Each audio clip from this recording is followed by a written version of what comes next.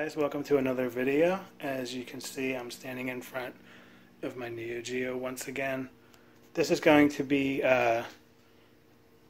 less of a how-to video and more of a word of warning. So I just smoked my MVS. This thing is dead. As you can see, the power supply is gone. It's right there. So basically what happened is I am putting in the LED marquee right now. I had stopped because I needed to go pick up some screws and whatnot. I wasn't able to do it the same day. So the machine was just sitting here. I always had this feeling that the sound separation was not good. And I thought maybe a previous owner had wired the speakers for dual mono because this originally came to me with a one slot board. So I decided to take a look at the audio, and I came up here, I disconnected the left speaker, and I flipped the cabinet on to basically see how it sounded. So sitting here listening to the sound, and I get a great plume of smoke from the back.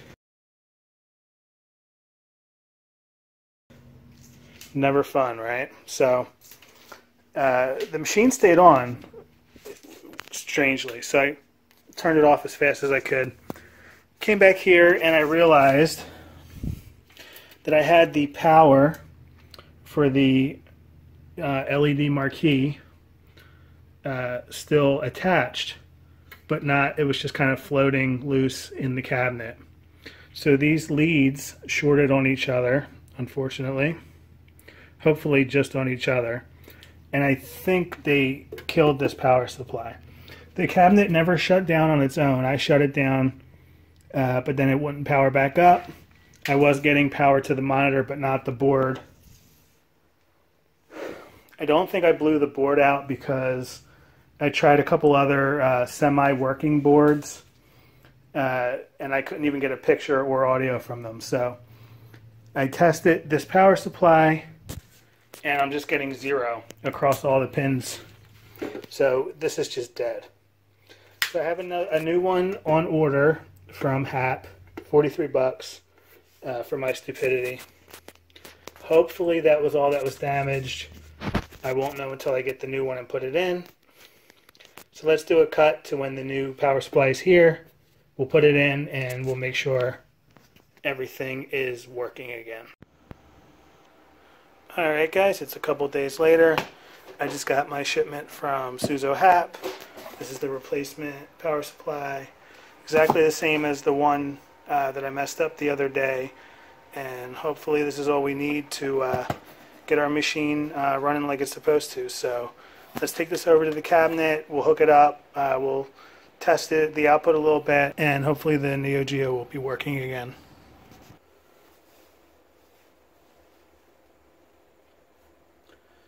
Alright, so I'm just going to get this old one out of the way. This was already disconnected from the mishap the other day. Here is the new one.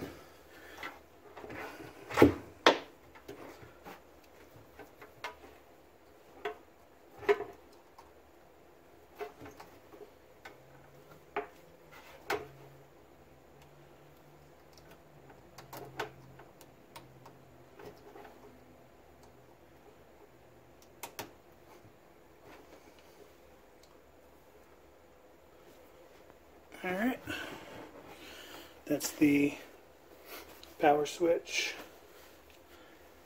and this is the AC, and this is of course the DC.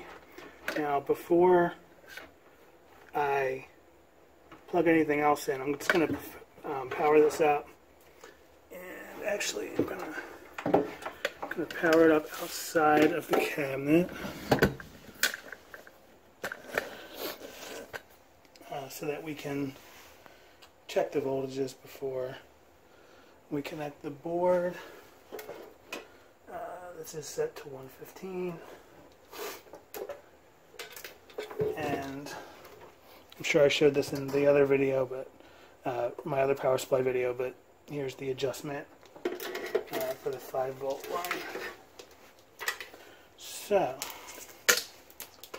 let's get this plugged in. It's not attached to anything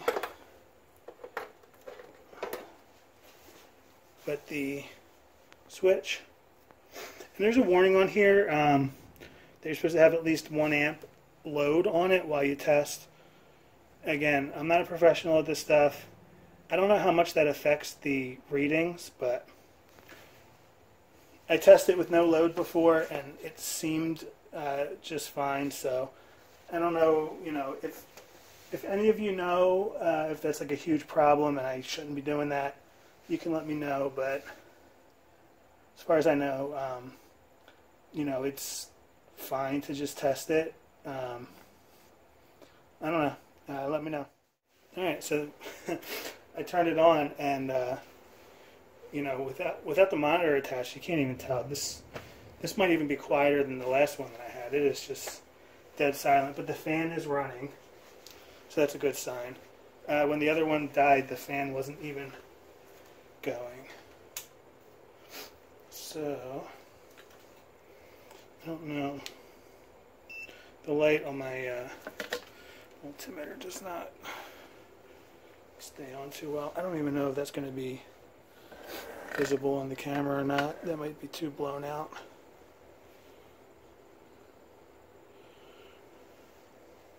I guess it's visible better maybe without the light. So,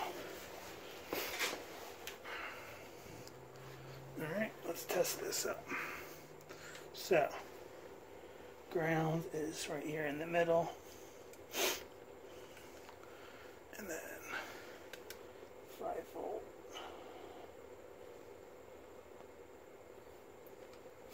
Okay, and we're getting a 5.03. You can see that pretty clearly, so that's great. We were getting nothing on the old one. So, I'm gonna adjust that down just slightly.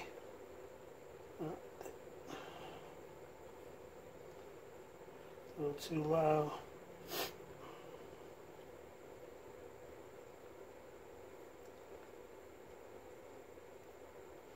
Alright, 5.01. I don't know if I can get any closer than that, so that's pretty good. And then the 12-volt usually tests a little low in my experience, but it's not as critical as the 5. So we're actually just under 10 on the 12-volt line.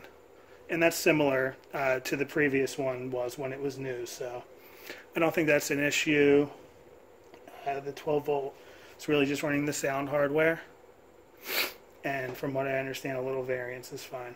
So this seems to test out just fine. I'm going to go back and turn the cabinet off again, hook everything up for real, and then we'll see if the cabinet is working again.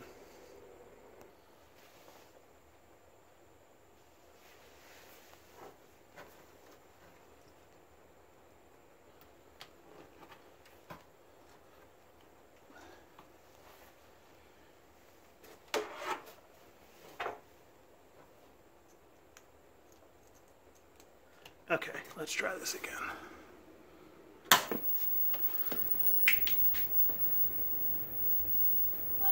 Yay! Oh no. We did mess something up. We have screwed up graphics. So, that's unfortunate. Man, that's a bummer.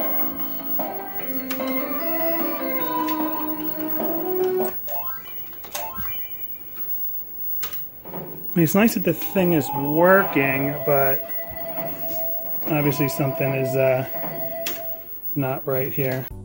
Okay guys, so as you can see, that MVS board is pretty much done for. If you watched my previous video where I finished the LED mini marquee, you saw that I did buy a new board. So the cabinet's running again. I'm happy with that. I'm happy with the mini marquees. I'm not giving up on the dead board yet. It's a great opportunity to learn more about tracing down issues and hopefully I can get it fixed in the future. I'm not going to prioritize it too much, so you'll see it again in the future. It's not going to be like every week we're banging our heads against this NEO-GEO board. I mean, at this point, I don't even know, like everything on the board could be wrecked, but we'll see. So that's my plans with that. As far as the channel in general, I have a lot more projects in the basement. Some of them I haven't even introduced yet. You may have seen them in the background of some of the videos. Look forward to introductions to those, and then we'll move forward on fixing what needs to be fixed. And, you know, eventually we'll get into the aesthetic stuff. I don't want to touch the aesthetics too much until the cabinet, until the games, you know, are working as they should. So we're pretty close to that with the NEO-GEO. I might actually have a new monitor coming in, and same thing like with the board. Even if I get a better monitor and swap that out, I'm willing, you know, I'm gonna try to fix the brightness issue on the existing monitor, and then hopefully we'll get to reuse that in some other machine later. I don't think that's a cap kit issue from what I understand. Maybe it's a flyback thing. I don't know if that could cause a brightness issue. If you know, let me know, please. But from what I understand, the tube probably needs to be rejuvenated, and I'm perfectly willing to go down that road if I can find someone local. And if not, we could try a tube swap. We could try a universal chassis on a TV tube. So I'm willing to try all this stuff. You know, again, I'm new to the hobby, and I just want to learn everything that I can, and what better way to learn than by doing it. So that's pretty much where the channel's heading. I want to thank you guys again for watching, and as always, hope you have a great day, and I'll see you next time.